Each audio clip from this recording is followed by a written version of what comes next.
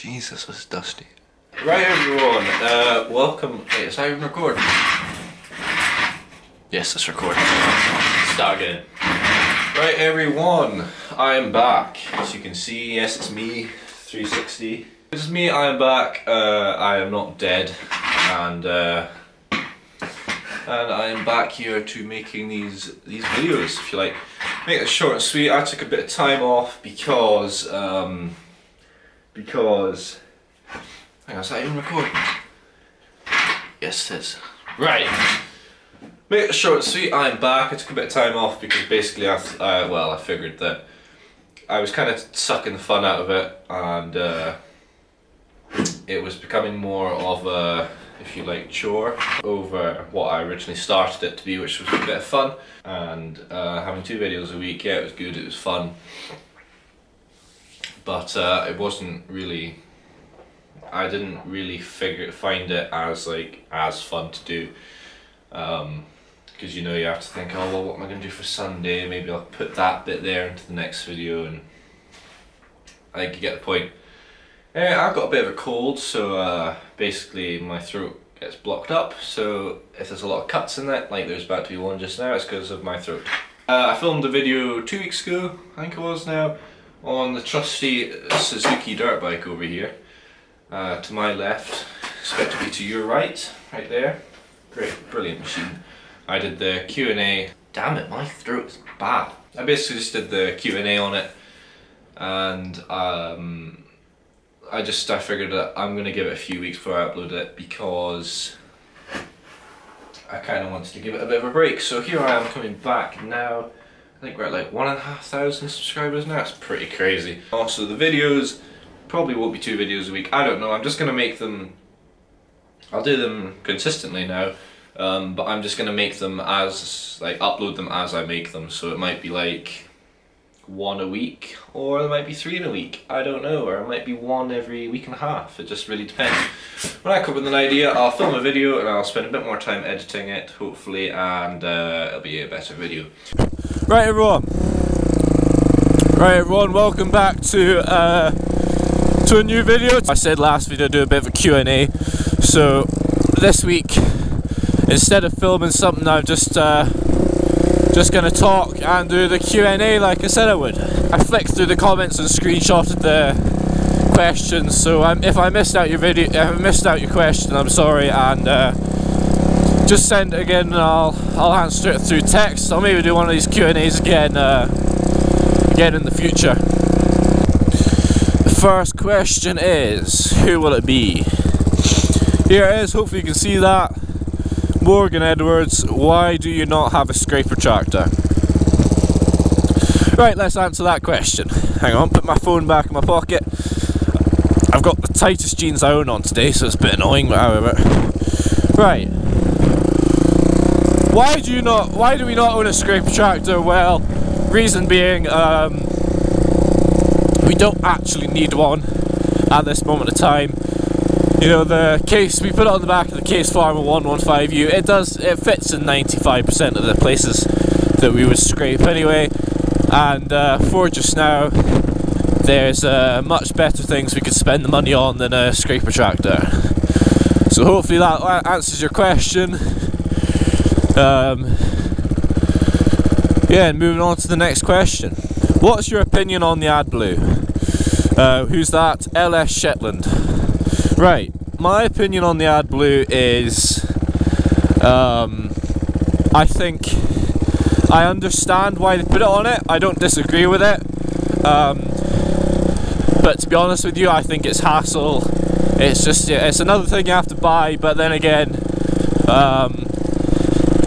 it's all to do with emission stuff and keep the air clean. So I admit this, we do use a lot of diesel through the tractor,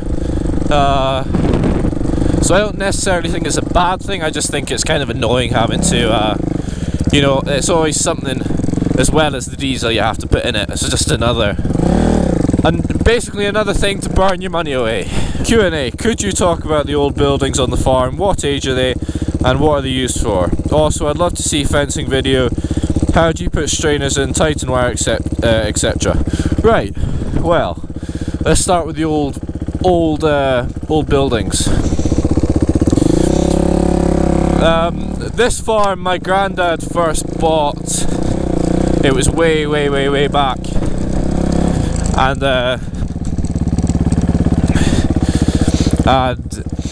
when was it? It was, well, anyway, there was a couple of old buildings. A few of them got knocked down just because they were too small for the equipment and you know, a bit inconvenient places.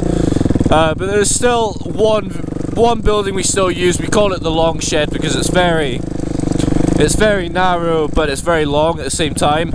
So it's, you know, if you're putting a bit of machinery up the very back, to get it out you then have to empty the whole shed, and the shed's like, I'm not sure, but I'm pretty sure it's over 100 foot long anyway, and usually it's filled up with calves, cake, which cake I mean cattle feed, not like the cake, chocolate cake, and machinery and straw at the back.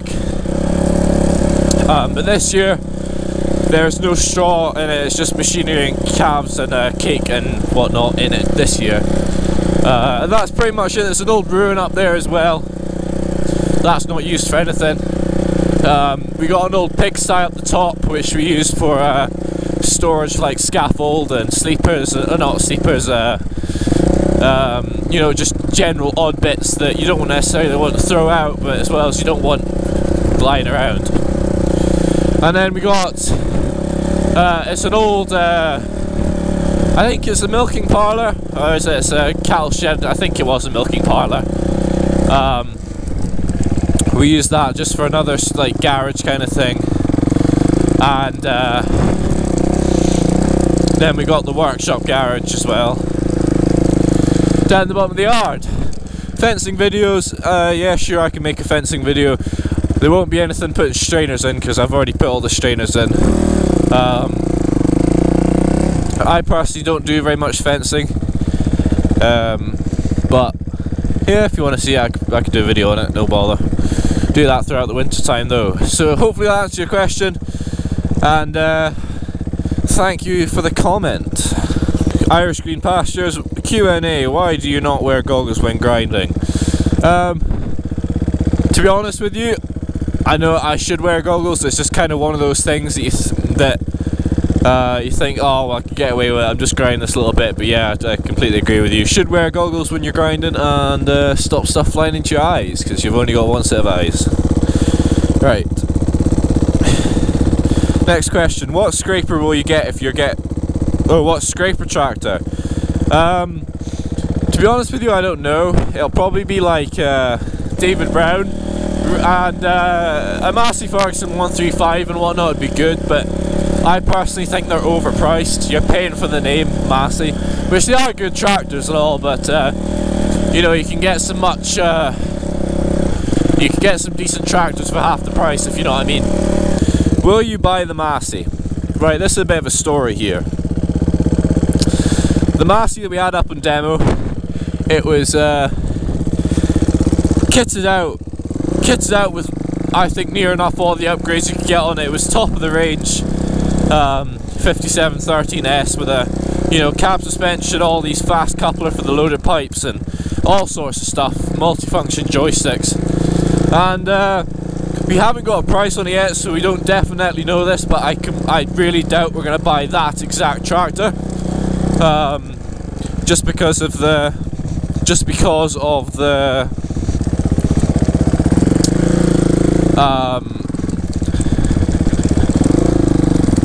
price it'll be, and it doesn't really fit in the sheds as well. There's also there's two dealers we got that we use, a Massey dealer and a Case dealer, and the Case dealer's given us prices for the Case Maxim 115. Now this is my opinion, and I'm sure there'll be some people that will completely disagree with me, but I don't like Case over the Massey anyway. I think the bigger ones like the Puma and the Optima and stuff like that, and the older Maxims and whatnot are okay, but as far as what I've seen, the newer Maxim and the Farmo range, I personally do not like. That's my opinion.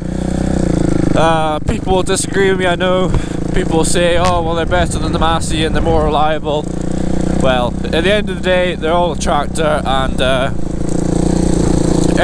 people will stick up for what they like and what they believe, and I personally believe the Massey are the best tractor out there. Disagree, agree, I don't know, up to you. Right, next question. Who will it be? Drum roll please. How big is your farm? How much sheep and cows do you have? And what is your income method? Right, the farm is 500 acre, and we rent, well, it's a bit more complicated, but we rent I'm going to say 160 acres as well on top of that. So yeah,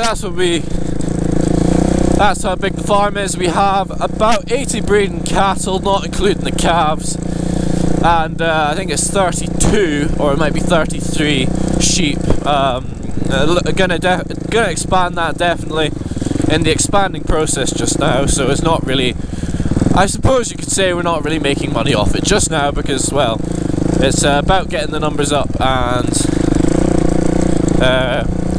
we started with 0 and we're at 33 just now, so next year we'll go get some more, and the year after, and no doubt the year after that.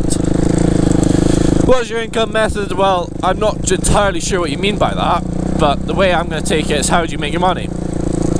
Well, we oh, a bit of wire there, that'll go through the mower. Well, income method, we breed beef and lamb, and that's how we essentially make our money. We breed I think it's about 8 months we keep the calves for, and then it's I think we lamb. It's lamb the 1st of April, I want to say, and 1st of April all the way to the 1st of well, about the 15th of April, and then we sell those lambs on in September, October, November time for meat. And sometimes we don't keep. I think we keep some of the calves longer than 8 months. But yeah, as far as it goes, that's essentially it. Beef producers, meat producers, I suppose. Oh, that's in gear. I suppose you could say. Throw that into the thing. Where are you based? We are based in Scotland, and if you head up to Glasgow, go west down towards Campbelltown Way, you'll eventually come across our farm. That's how you get here. Are you Scottish? Yes, I'm Scottish. I was born in Glasgow. Do you do hedge cutting, and how many tractors do you have? Right, I'll explain this question in a bit more detail. Do we do hedge cutting? No, we don't do hedge cutting, and the simple reason for that is we don't have any hedges here. The farm is in Scotland, not sunny England, so hedges I don't think would tend to grow very well. So we just use the old-fashioned walls and fences to keep the livestock in. I'll admit, I do really like the hedges. I think they look smart. Unfortunately, no, we don't have hedges. I would love to have hedges here, I really would. But for the farm, this is the layout of the land and basically the climate. No, we don't have hedges. We don't do hedge cutting. And yeah, how many tractors do we have? Now, that's a bit of a question that I get asked quite a lot, and I vary between the two answers. Technically, we have 3 tractors. We have the Case Farmer 115U. The reason why I'm not going faster here is because I'm trying to concentrate on speaking. We have an International 574, and then we have another one. And well, we bought the first International we got from a farmer, and he was just going to scrap it. It didn't run, everything was seized, water went through into the pistons and everything. It was a complete disaster. That one is our parts tractor. Then we bought another International 574 as the main tractor. Well, not the main tractor, like one we would use the parts of the other one for. And yeah, basically the parts tractor we never got running, and oh crap, and the wee International 574 that was running, the one that we bought, well, basically the engine decided to blow up and took a big hissy fit and decided to go and die. So fair enough to that. So that's getting fixed just now, and also we're thinking about getting a. It's either we're going to replace that case farmal, but we might keep it for another few years and just get a proper second tractor. Have you ever thought of buying a farm quad, and who else helps you on your farm? No. No, I've never thought about buying a farm quad. I don't like them. I think they're dangerous. They suit farms. They suit some farmers, and that's fine, but this farm, they do not suit. Too many hills, too many dangerous places for them, and then you could say, well, buy it and then only use it on the fields. Well, you know, if we buy it, it's going to be sitting there and we're going to say, oh, we need to get to the top of the hill or onto the moss or something, and I'll say, oh, I'll just take the quad bike, and I'll get flipped and someone get hurt. And it's not just down to stupid driving, it's purely down to the terrain is far too dangerous for them. That's reason why. Agree or disagree? It's not going to change the answer. No, we're not going to get one. Who else helps you on your farm? Me, my dad and my brother run the farm, and also my granddad comes down. He used to own the farm, and my granddad just basically just kills rats and picks up an occasional plastic bag, gets blown around the place. So yeah, that's that question. Next question, Q&A. What grain trailer do you have? In fact, I'll nip up and show you that now, because luckily it's not raining. This video was going to be raining, which is why I planned it just to be a Q&A. I was going to sit in my shed, but no. Oh, I've just sat all in the mud.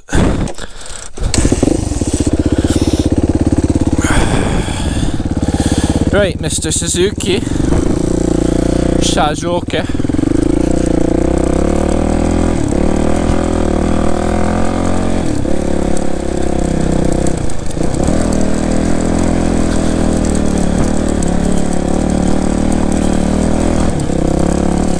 Puddle. No, I love doing that.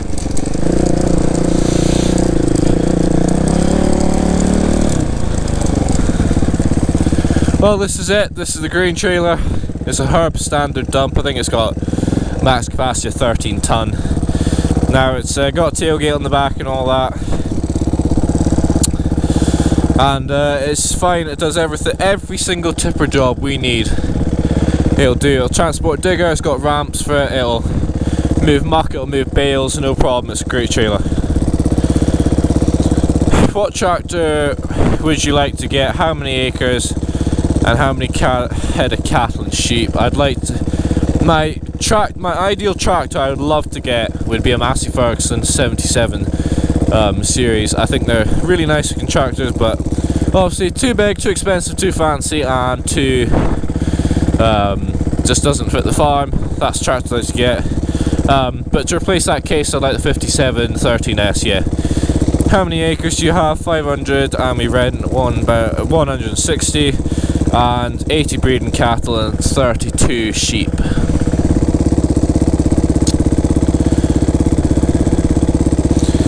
Do you sell your calves or sell older beef for meat? Can you make a living on your farm? Yeah, we sell the calves when they're older, we don't take them away when they're young.